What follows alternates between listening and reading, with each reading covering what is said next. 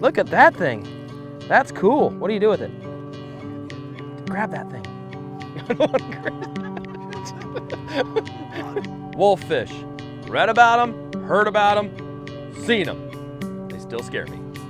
That is so cool. Wow! That thing's gnarly. We're just fishing this little inlet here. And they gave me this little rubber Argentine doohickey, and you cast it up on the dirt and drag it off. And then you count to 3, and then these things come out of the mud and eat that. Oh, that's cool.